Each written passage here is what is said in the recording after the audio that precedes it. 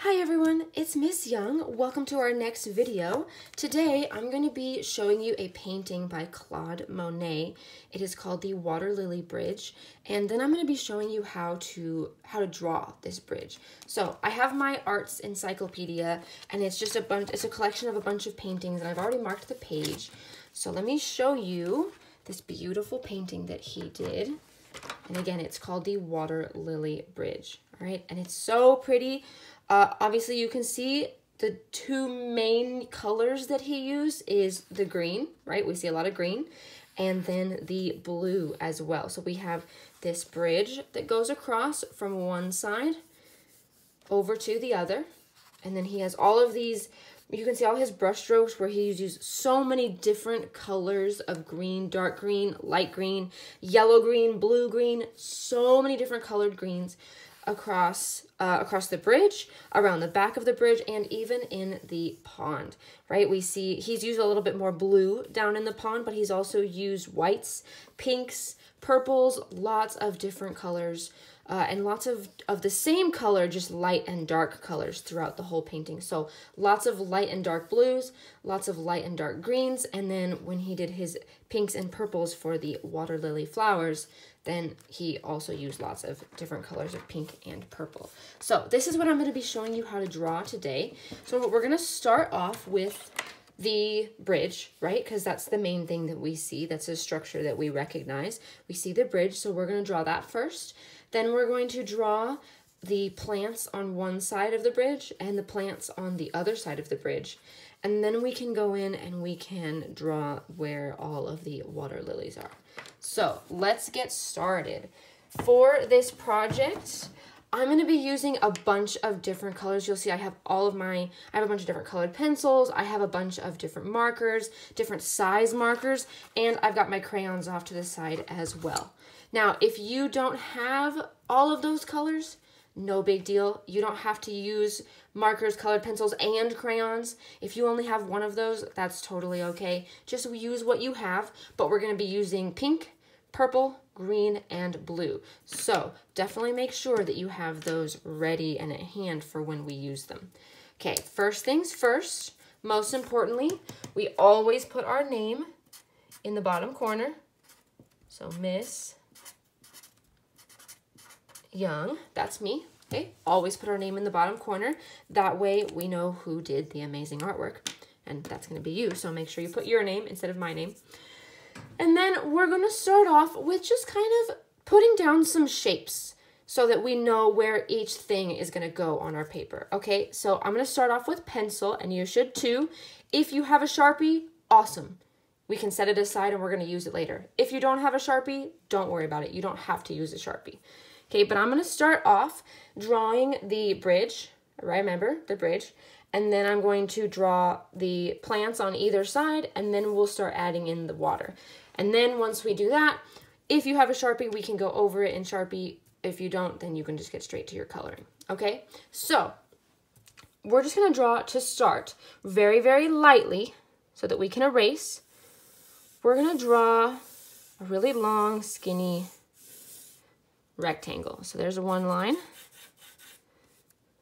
Two. Have those be about the same length on each side. Just like that. And then back across. Okay, so we just have an easy peasy rectangle. That way we know just kind of where our bridge is going to be. Okay, where our bridge is going to end, right here and right here. And so we know that the water from the pond is going to be underneath, and we got to have all of our plants that are on either side, right? Because if we look at this, we have our bridge that goes across. Now I know his bridge curves and my bridge is straight, but that's okay. We'll get to that in a minute. And then we have all the plants on either side and then the pond underneath. Okay, so we're starting off with our long, skinny rectangle. Don't make it too skinny. It's a pretty big bridge, so we want it to take up quite a bit of our paper, right? But we don't want it to be down here because that's where our pond is going to be. So it's a little higher up on the paper. All right, before we started this video, I actually looked up some different bridges, and I did some practice drawings of bridges. Now, I know when you look at these all at once, it looks really, really complicated, but it's actually not. So I'm just gonna go over each of them in Sharpie so that you can see that they're really just simple shapes. So let's start with this one down here, okay? I have my rectangle that I had drawn. And then I started a pencil drawing.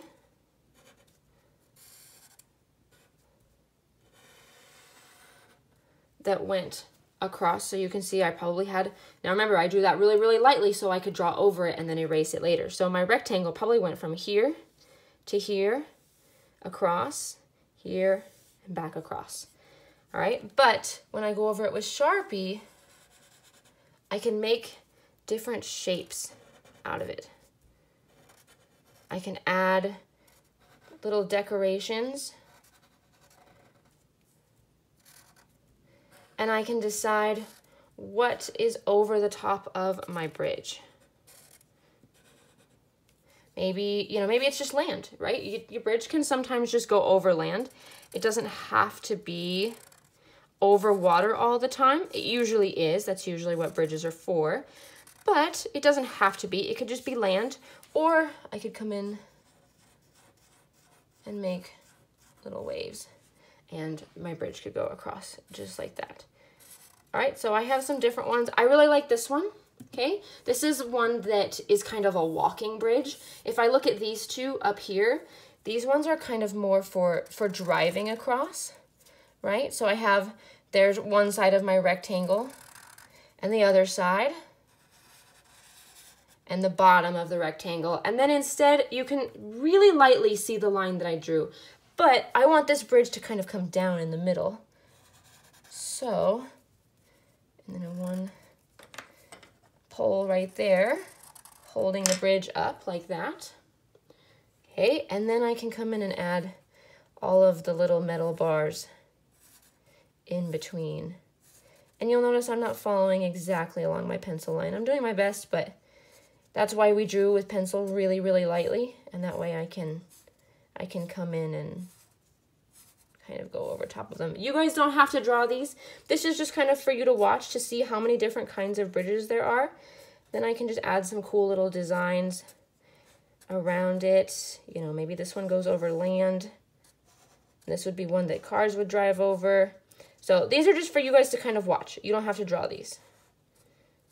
But it's just giving us an idea of different kinds of bridges. So just using simple lines, simple straight lines, and different simple square and rectangle shapes, I'm able to create different kinds of bridges. All right, but like I said, this one's kind of more for cars, so we don't really want to do that one. I don't like that one so much. This one too. I don't think I'm gonna do this one because it's for cars, and this is a bridge like in a park. So I'm thinking more of something like this, or, you know, I really like this one. Let me go over it in Sharpie, see how it feels once the lines are colored in nice and dark. And then it would be like the plants coming from this side and plants coming from this side, where the grass is, and then maybe some water. And then instead of a straight line across for the railing, the hand railing, it curves just a little bit, just like that. And these are just practice, so they don't have to be perfect. I'm just giving some ideas a try. And then add a little bit of decoration to them. You know, and as I'm kind of looking at these, maybe I'm like, oh, you know what would be cool is if there was like a little rope in between each of those, like that. So I get to add to it as I'm working. So I feel like somebody would be walking across the bridge right there, or walking across the bridge here. So they're just for practice. And this one too, I'm not sure about this one because I feel like this would be for cars too, right? I feel like there'd be a little tiny car driving across the bridge like that.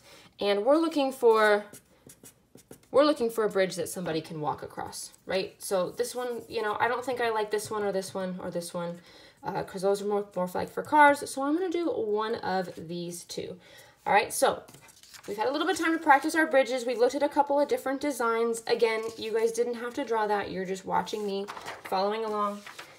Because then we can come back to here and now we can decide kind of what we want our bridge to look like. We have our square and we know that there's land. So I'm just going to draw kind of like a squiggly line right here where my plants are going to be on one side. And again, just a really, really light wiggly line right here. That way I just know this is where my land ends and then my pond would be, you know, kind of down here, right? But we have our bridge. So let's start with the ground, right? Because you have to start, a person would be standing right here and would walk across. And I want my bridge to be curved just like the bridge in the picture, right? It's not a straight line. It has a little bit of a curve to it. And he has his own design for a bridge, but the cool thing is that you get to make it your own, so you can have a different design for your bridge, just like the different designs that we practiced. So we have our bridge. I'm gonna have it curve. So from the ground right here, it's gonna come up, over, and down. And draw really lightly, because you can always erase. It doesn't have to be perfect the first time. I've had lots of practice with these, so, you know, I can do curved lines pretty easy. So if you don't get it right the first time, no big deal. And, you know, I really like how in this one, I have this part of the slope, the part that you walk on is really thick instead of just having it be one line. I really like this. So let's add that, right? So from my ground, I'm gonna have a line that comes up right there and a line that comes up right there. And maybe that can even be a little step. So maybe I'll do a little backwards L shape and then a regular L shape, capital L, just like that. And then maybe one more, backwards capital L, backwards capital L. And then we're gonna connect the same curved line we did here is gonna go from here to here. And again, nice and light because you can always erase. Whew, okay, I did that pretty good. If it takes you a couple of tries, no worries. That's why we draw really lightly so that we can erase. But I just got lucky and I did it pretty good on the first time. All right, now we have the bottom of our bridge, but we need to have a railing because, you know, you have to have a railing to go across a bridge or else you might fall in. And I really like the bottom of this one, but I'm not really sure how I feel about all these little designs that I did on the top. I'm not really sure how I like that. I kind of like how on this one, I have a pillar right here and a pillar right here that marks the start and the end of our bridge. So I'm gonna put those first and then we can maybe come back to the other stuff. So right here, I'm gonna have a line that comes up to the top of my rectangle and down. So really, really tall, skinny rectangle right here, just like that. Okay, and I like adding little details to the top, so I'm going to put two little circles, and maybe to make it extra fancy, I'll put another little circle on top. So a medium-sized circle and a small circle, and same thing on this side, medium, small. All right, now here's where my brain is starting to get moving. I'm starting to think of different designs. And what I'm gonna do is I'm gonna put a line that's right about the middle of my bridge, right here, right at the top where the top of the curve is. I'm gonna draw a line, okay? Again, light enough that I can erase it later. And then about how long these are, so let's see, probably about the length of my pinky, maybe a little bit shorter, right? So from this knuckle part of my pinky to the top of my pinky, I'm gonna have the same length rectangle. Okay, maybe I use my pencil to measure. So from the top of my eraser to right here, and I'm just gonna hold on to that point. So top of the eraser to right here, bring this over to right there. Okay, so I know how tall it's gonna be. And then make that into a long skinny rectangle with our fancy medium circle and small circle on top. So now I know how tall up my bridge needs to come. So I'm gonna draw that curved line It's going to connect up and down, just like that. So we have our bridge. And I'm going to make the railing really thick so that your hand has something to grab onto. So I'm just going to come in with another line right next to it. Okay, just like that. Then I can come in and I can decide, okay, I want a couple of skinny railings, right? Because we, you know, if we leave those big gaps there, then somebody can fall through. So I'm just going to come in with some straight lines. Just like that. All right, and I think for now, maybe I can, you know, add a few more things later, but for now, my bridge is plenty fancy. Okay, let's mark this paper. Let's get our bridge down and solid, and it's there, it's in Sharpie, it can't be erased. That way, I know where my bridge is, and I can erase all of those extra lines. So everything we just drew that we want to be solid, that we don't want to erase, we're going to trace over. Okay, all those little stairs we just drew to right here, going up. Again, if you don't have a Sharpie, now would just be a good time to maybe with your pencil go over it a little bit darker. Kind of harden some of those lines, draw them a little bit darker so that we know exactly where our bridge is. And we kind of have it permanently on our paper. Remember with the Sharpie, it's really easy to mess up. So we want to take our time. Because if you go too fast, you know, you can't erase. Alrighty, now I have just this last little bit and then the railings.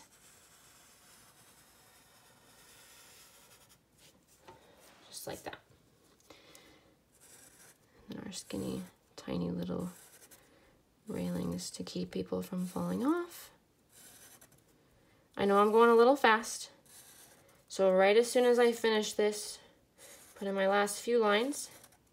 Let me move my hands, and now would be a really good time to pause the video if I've been going too fast for you and finish your bridge. Okay, before we do anything else, we want to have all of our bridge done. Not colored in, but just the drawing part done. So now is a really good time to pause the video if you need to, and then we can continue going.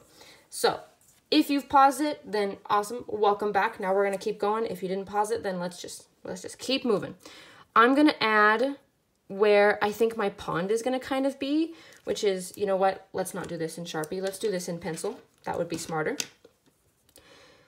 Our pond is gonna kind of come up from one side this way in a curve and one side this way underneath our bridge. And it might even go even farther back, you know, maybe it kind of zigzags, you know, out that way.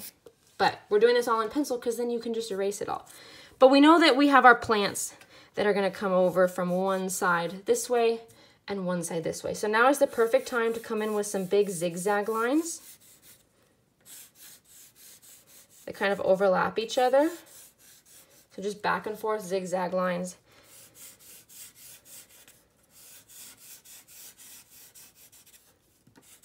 Like that on either side. So that's where our grass, our weeds, our plants end. And then all of this in here, this would all be water. Same thing over here. A couple more zigzags. Come up on one side. Zigzags over on this side. And then we kind of know where our plants are. And we can come in and fill in the water at the end. So now I can take my Sharpie and I'm gonna pick the zigzags I like best. And I'm gonna go over those ones. So I'm seeing a few right in here. Kind of like that those overlap. Just like that. I see another one right here, that's good. So I'm just picking the zigzags that stand out to me, that look like ones that I wanna keep. And going over those with Sharpie. Don't forget these ones up here. Some of your lines might overlap, that's okay. When Monet did his paintings, they weren't 100% perfect. They were kind of messy. So we're looking to do the same thing. We don't want it to be perfect. We want to just, you know, we want to make it a little bit messy, so that's okay. All right, I have one side. Then let's do this side. I'm going to add a few more zigzags. Maybe I didn't have enough with my pencil.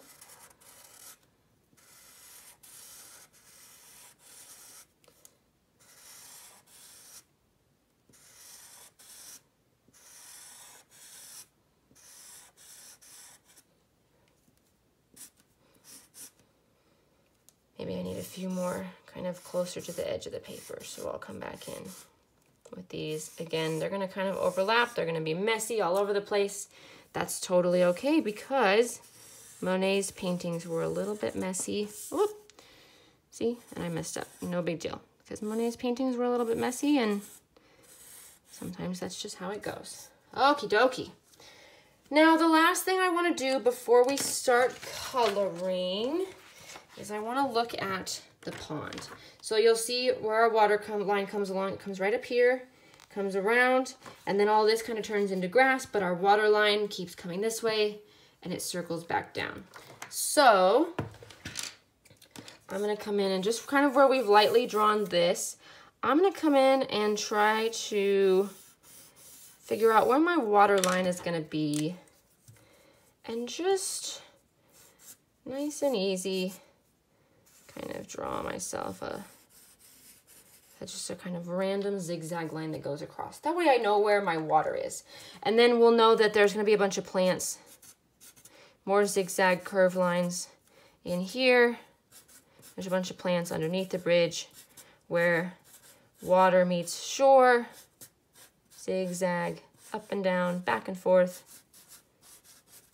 plants like that. Right, and then we know above here, let me bring this back over, we have a bunch of, it's really kind of hard to see in the picture, but in real life when I'm looking in the book, we have a lot of leaves kind of hanging down from the trees. So we can do the same thing on our paper where we're just gonna have, we're doing lots of zigzags today, you guys. We're just gonna have some vines kind of hanging down. Remember, Monet's paintings were messy and crowded. So it's okay if everything kind of overlaps, but straight up and down lines.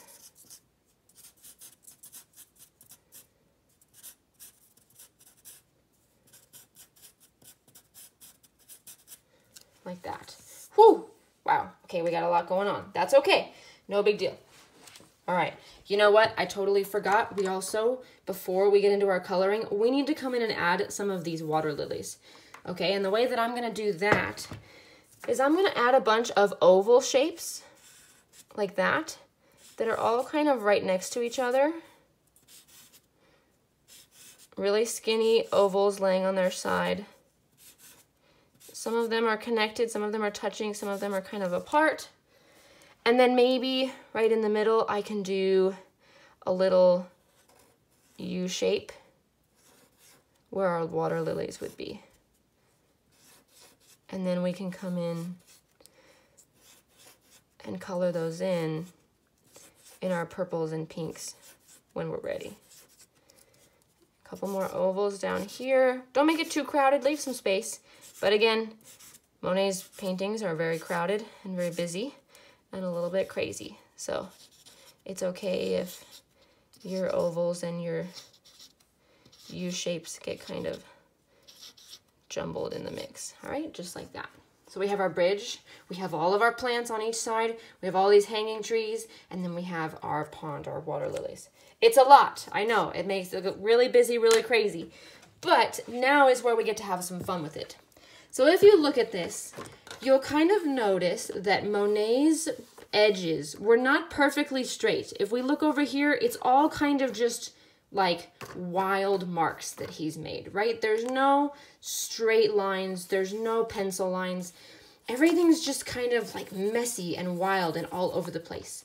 So I want you to do the same thing on yours. This is where you got to kind of have a little bit of fun. I know we talk a lot about how in art we don't scribble, but in this case, there's going to be a teeny tiny bit of scribbling. So I'm going to start with my greens because green was one of the most common colors that he used in this. We see a lot of green, and I'm gonna start with a marker.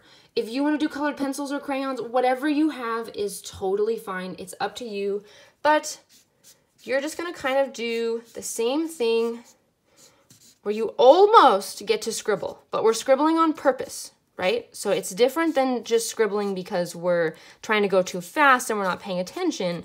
We don't wanna do that. We want to make these crazy zigzag lines, but we want to keep them in control, so they're not too crazy. So you're just following the lines that you made.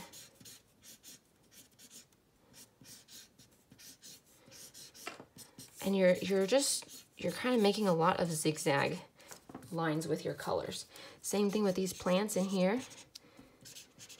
Oh, and you'll see my green went into my bridge a little bit. That's okay, because sometimes Monet, when he painted, his colors would overlap each other and it'd get messy. So it's okay if your picture is just a little bit wild and a little bit crazy, because that's how Monet was.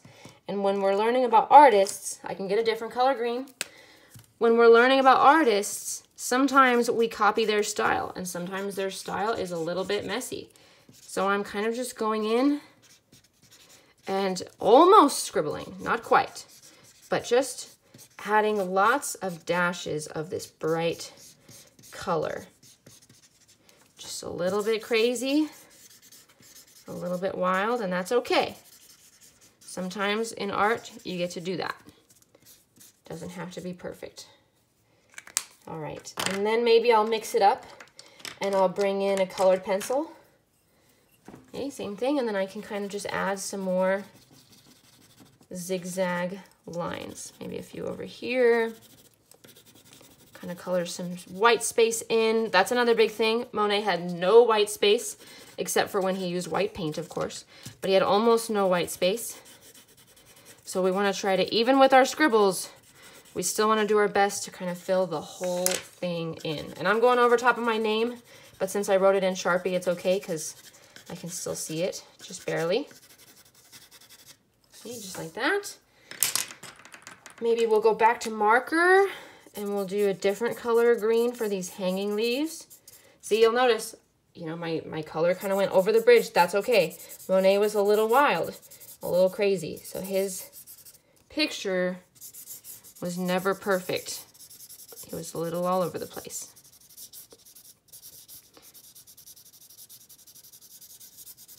All right, I like those. Let's see, let's take this, no, let's do this green. Oh, that green's hard to see. That's okay.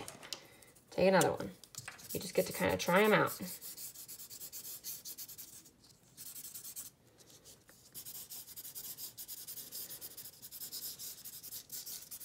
All of his colors kind of mixed together all over the place. Everything was just a little crazy. All right, I've got a lot of different greens in there. Let's take a look at this. What's next? Pretty sure we have all these different blue colors. They're starting to go into the bridge, but let's not do the bridge yet. Bridge will be last.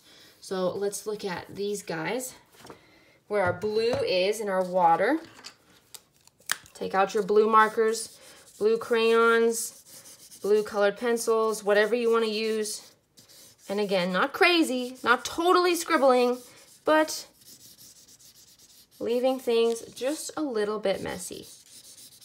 Because that's the style that Monet used. He made things, just made things messy, and that's okay. Different color blue. Oh, that one's a little too similar, so we'll only do a little bit.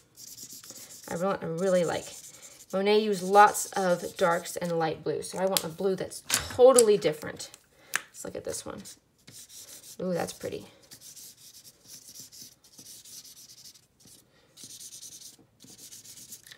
All right. Monet painted really, really fast. You know, it's funny, actually, a lot of other artists would make fun of Monet and say that he went too fast and he didn't take his time on his pictures, and that didn't make them very good.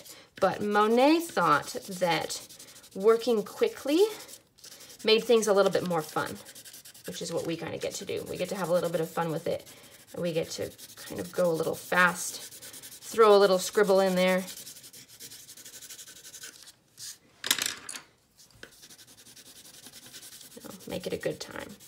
All right, and then the water lilies, the lily pad that it sits on is green. So let me just green those in. This, I know I'm going quick, but Monet was fast. So when you do yours, you can do yours quickly too. Then I can come in with my pinks and my purples and do little zigzags where I want.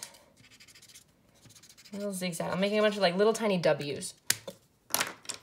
And then some purple ones.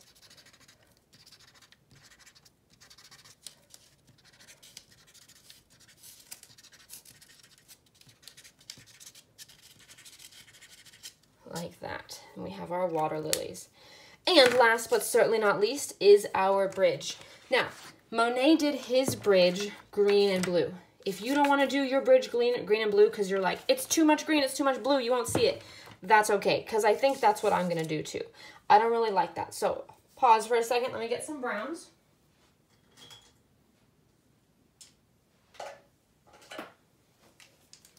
There we go. Got a bunch of different colored browns. We can come in and do that to our bridge. That way our bridge looks like a bridge you would normally see, because I don't know about you guys, but I've never seen a green and blue bridge that blends in with the background. It's usually different colors. It's usually a, you know, blue and green would just, you wouldn't be able to see it. It wouldn't be hiding. It'd be like a hidden bridge, which if you want to do that, maybe your bridge is a hidden bridge, then go for it. But I'm going to use the browns so that my bridge really stands out. Now again, Monet, you know, it was never perfect. He liked to use zigzag lines, streaked lines. So I'm not going to make my coloring perfect, because that was what was kind of, again, unique about Monet, is he just kind of made things into scribbles. So I'm going to fill in as much as I can, but it doesn't have to be perfect. Oh, and then I'm going to put some brown right here for my lines on my bridge. Alrighty, let's see. You know, I'm liking it so far, but I see we've got a little bit of white space. So now would be a good time to maybe grab like a light green and just fill in the background. You know, this is a quick one, you guys. I'm sure a lot of you will need to pause the video, and that's totally okay. You are welcome to pause it.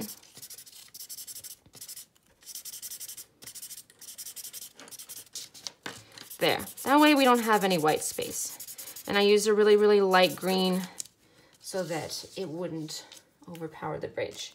And there we have it. There is our beautiful water lily bridge. That is so awesome. If on the back, if you want to write water lily bridge, water, W-A-T-E-R, lily, L-I-L-L-Y, lots of L's, water lily, B-R-I-D-G-E,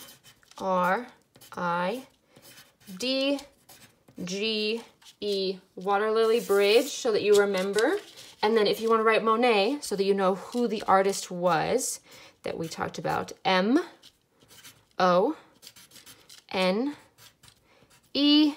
and then there is a silent T at the back, M-O-N-E-T. But here is our water lily bridge.